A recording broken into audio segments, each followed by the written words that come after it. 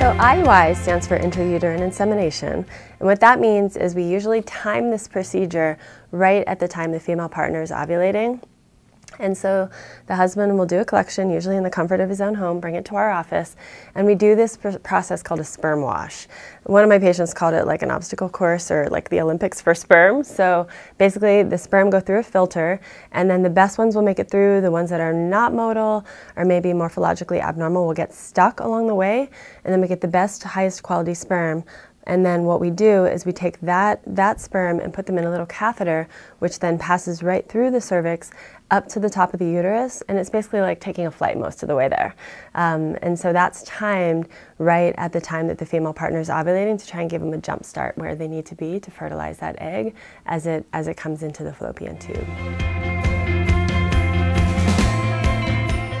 The most common patients that we have doing inseminations are people that have either mild or moderate male factor infertility. So that would mean that they've done a workup and say on semen analysis either maybe the count's a little bit lower than it should be or the quality's a little bit low. That could either be that there's a lower percentage of normally shaped sperm than we like to see, or maybe the motility is a little bit on the lower side. And in this situation, when you do that sperm wash, we're basically washing out the lower quality sperm and then getting the highest quality sperm, putting it in that little catheter and giving them that jump start to get up into the uterus so they're closer to the fallopian tubes where they need to be to fertilize the egg. And that is very successful. So you're basically treating the underlying problem. The other patients that we'll often do inseminations on are people that actually have unexplained infertility, and that is not an insignificant number of patients that we see, for better or for worse. So that can be actually about 15 to 20% of the patients that we treat have unexplained infertility, where we've done the workup, the sperm quality seems to be good, and one of the main problems that we will encounter with unexplained infertility is that maybe there's a cervical factor issue where maybe the cervical mucus is either too thick or it's the wrong acidity. And so basically we're just trying to get the sperm, put it in that catheter and bypass those issues by getting them a little bit closer up to the fallopian tubes where they need to be to fertilize the egg. And then I would say probably the third most common patients that we treat with inseminations are people that we think may have endometriosis.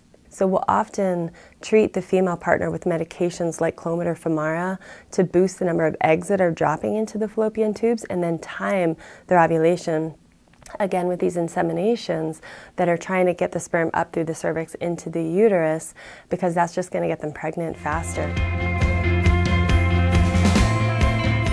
Everybody wants to know how many of these IUIs should they try. That's one of the most common questions that we get, and it is a great question, and I think it depends a little bit on each person's situation.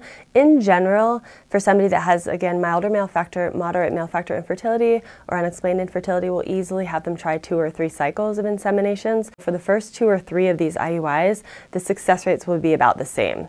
After you get through 3 IUI cycles, you will see statistically that your success per cycle starts to go down a bit. And that's why usually after 3 cycles, we'll sit down, talk again, regroup, and discuss other options for treatment, whether that just means being a little bit more aggressive with other parts of that cycle of treatment, or often it's just more of a discussion of in vitro fertilization where nobody really wants to go to IVF, but on the other hand, success rates do get a lot higher when you get into IVF, and there are more parts of that process that we can control because we're assisting everything now outside the body in a way that we just can't when we're doing inseminations and trying to do things a bit more naturally.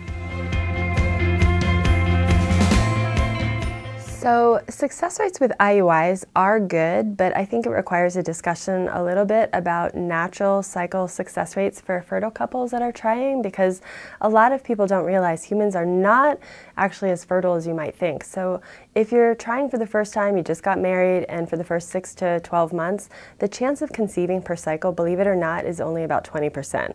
We call that cycle fecundability. A lot of people don't realize that humans are really not that fertile, but cumulatively over several months, it does add up. And I think people don't really think about it too much when, of course, they're just trying on their own and having more fun trying than when they're doing treatment cycles. And here in the office, believe it or not, is not as much fun. And so it does cumulatively work, but we're trying to bring people up to about that cycle chance when normal fertile couples are trying to 15 to 20% chance per cycle. I would say for the vast majority of our patients that we treat, they are able to conceive with things that are way less aggressive than IVF. We've actually looked at it, and statistically it's about 75% of our patients conceive with things other than IVF. And so usually it's great to just have people go through those 3 cycles, and I do believe that the majority of patients are able to achieve success with that. But I guess the silver lining is if that doesn't work and they have to go to something more aggressive, the success rates with IVF are actually exponentially higher than that even, so it gives them hope with that as well.